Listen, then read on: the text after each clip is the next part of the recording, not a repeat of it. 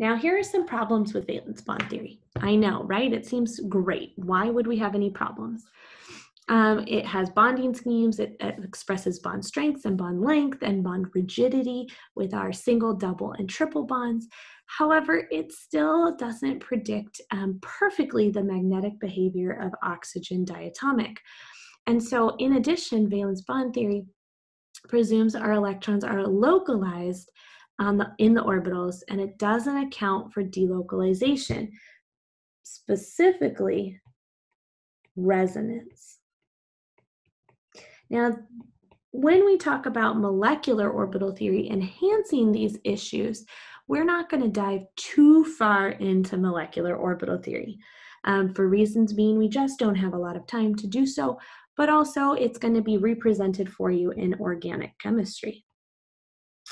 Valence bond theory predicts many properties much better than Lewis, but again, some issues. What molecular orbital theory can do for us is explain electron delocalization. It applies the Schrodinger wave equation, which we talked about in quantum mechanics, to the molecule setting to calculate a set of molecular orbitals. So it is identifying that, yes, when we have these orbital overlaps, whether they're the direct overlap or the parallel overlap, something happens to create a molecular orbital that we call sigma or pi. And so the equation solution is estimated. You need a very, very big supercomputer to really understand the Schrodinger wave equation. And so there's a lot of math that goes behind this that we are not ready to handle yet in general chemistry. You won't even be able to handle it really ready in organic chemistry. You don't really get to the math and discuss it until you get into physical chemistry if you're lucky enough to take that class. It's an amazing class, very eye-opening, but it truly is one of those classes that is much later in your chemistry career. So in this treatment, the electrons belong to the whole molecule, so the orbitals belong to the whole molecule. And so there's really this idea that electrons are not localized, they're not staying put in an actual chemical bond, but rather they're moving around the entire molecule itself. From molecular orbital theory, what we have is the linear combination of atomic orbitals.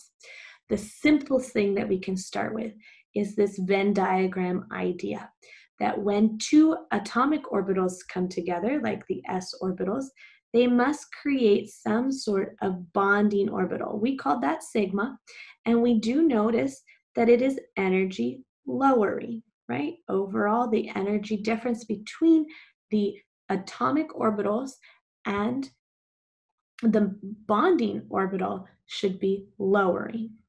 Now, every orbital has two ways to come together, in a constructive way or a destructive way. Just like when two things come together, they can be in phase or out of phase. What we have is a sigma bond, which is favorable. This is called a bonding orbital. We also have a way where they could possibly come together in an unfavorable way, what we call a sigma star.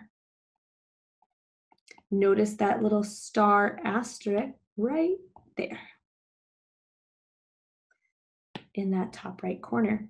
This is an antibonding orbital. What we notice is that the energy difference with the atomic orbitals and the antibonding orbital is higher in energy. It's destructive. There's actually a node holding those two together. And so when we think about these two options, constructive and destructive, we get into the idea of molecular orbitals. When the wave functions combine constructively in phase, good. Yes, they result in a molecular orbital that has less energy than the original atomic orbital. We designate these sigma or pi. That's what we just described and we talked about and we mapped out in valence bond theory. Most of the electron density is held between the nuclei in those types of bonds. Now, when wave functions combine destructively, the resulting molecular orbital has higher energy than the original atom. That's not good. We don't like that. We call these anti-bonding molecular orbitals. They're designated as sigma star or pi star. And most of these electrons are then outside of the internuclear axis. There's nodes between the nuclei. Why we have to account for these is so that we can truly understand why some atoms form molecules and why some other atoms do not form molecules. So when two atomic orbitals want to come together, they can be destructive, which is the sigma star, or constructive, which is the sigma. What we want to relate that to is in bonding, the MOs are stabilizing. These are the atoms that actually exist. We'll talk about what that means. We'll go with simple ones, things like the diatomics. Why does H2 exist and not He2? Why does helium diatomic not exist? Well, it's because there are electrons in antibonding orbitals.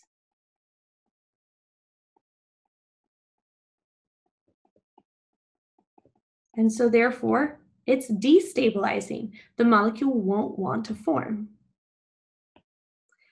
What we want to be able to talk about here is bond order. Bond order is calculated here. 1/2 of the number of bonding electrons minus the antibonding electrons. If we have a bond order of 0, the bond will not form. The molecule is going to stay as individual atoms, not ever form a molecule. If we have a bond order of 1 or greater, even plus 1/2, anything greater than 0, we will have an actual molecule be able to form. This is where we can start to identify in a molecule whether we have a paramagnetic or a diamagnetic molecule. Now we're going to see MO diagrams similar to what we had for atomic orbital diagrams, AO diagrams. We can look at molecular orbitals, sigmas, pi's, sigma stars, pi stars, and be able to say, let's build them up from the bottom, right? We'll off-bow principle those, and we'll do Hund's rule, we'll do the Pauli exclusion principle, the exact same way that we built up our atomic orbital diagrams. We can do now with our molecular orbital diagrams. And now with this molecule, we can say, is it paramagnetic or diamagnetic? That will help us with our observations of things like oxygen diatomic.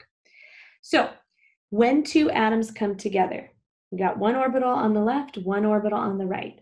We will always make two molecular orbitals, just like before, math. We put 2 in, we get 2 out. One is favorable, one is not favorable. And then we get to fill up from the bottom. Now this region right here is my new molecular orbital diagram, right? This is where I get to say, if I have 2 electrons, I get to start from the bottom and build up. Now I get to put 2 electrons in each. So I get to put my 2 electrons down at the bottom, and nothing has to go in the antibonding orbital. I look at bond order for H2 and I say, there are 2 electrons in a bonding orbital, this one, and I have no electrons in my antibonding orbital, and so 2 minus 0 is 2, multiplied by 1/2, the bond order for H2 is 1. Therefore, H2 exists. So why doesn't He2 exist? Well, I still have the same sigma and the same sigma star, but now I have 4 electrons. 1, 2, 3, 4. So I start at the bottom, 1, 2. I gotta move up into the antibonding orbital. And therefore, what I see is the bond order for helium diatomic is 0. So helium diatomic does not exist. Now, what about He2 plus 1 cation? We do know that alpha particles are really just He2 plus 2. So He diatomic can technically form, but it has to be in a cation state. So let's see, would the +1 cation form? That would only be 3 electrons, 1, 2 from one atom, and a third from an He+1 cation. We fill up our MO diagrams, we do our math. Yes, it exists. Just by having more bonding electrons than antibonding electrons, our molecules can exist. So the bond order is an important concept to be able to utilize so that when we look at a theoretical molecule, we can start to explain, does it exist or does it not exist? So MOs are a linear combination of atomic orbitals. The total number of MOs formed is always going to be equal by the number of atomic orbitals that it actually came from. So if 2 atomic orbitals go in, 2 molecular orbitals have to come out. When assigning the electrons of a molecule to the MOs, we fill the lowest first, off-bow principle. We make sure we follow Hund's rule, right, with degenerate orbitals. We'll see those in a second. And then we can also make sure we follow the Pauli exclusion principle with only 2 electrons in each MO. Now the bond order of a diatomic is the number of electrons in bonding minus the number of electrons in antibonding divided by 2. Stable bonds require a positive bond order, more electrons in bonding MOs than in antibonding. Another way of being able to look at bond order is simply by understanding the number of bonds the 2 atoms made. So we can look at bond order for non-diatomic things. A single bond will always be a bond order of 1. A double bond will be a bond order of 2. A triple bond will be a bond order of 3. When we want to use MO theory, we would use our math, right? If we wanted to just look at bond order for a bigger molecule, molecular orbital theory is very complicated. So we can use this simplistic relationship. I want to go through one more example of utilizing that MO diagram. Again, this MO diagram would be something that you would just have to fill in for. Now, H2 diatomic exists. What about H2 anion? Well, hydrogen normally brings 1 electron to the table. What if one of those hydrogens was a hydrogen anion and brought 2 electrons? So we have 3 electrons total to fill up in the red portion of our MO diagram. Again, we start from the bottom, 1, 2. We got to move up to put that third one in the next orbital. Bond order would be 1/2, 2 electrons in the bonding, 1 electron in the antibonding. Yeah, hydrogen diatomic anion does exist. But guess what? It's weaker than the normal H2 diatomic molecule. Why?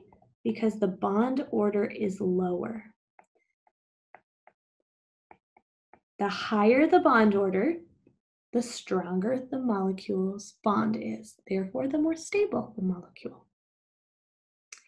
Now, when we have other diatomic molecules, we can still use the same s orbital to sigma bonding s orbitals and sigma star s orbitals.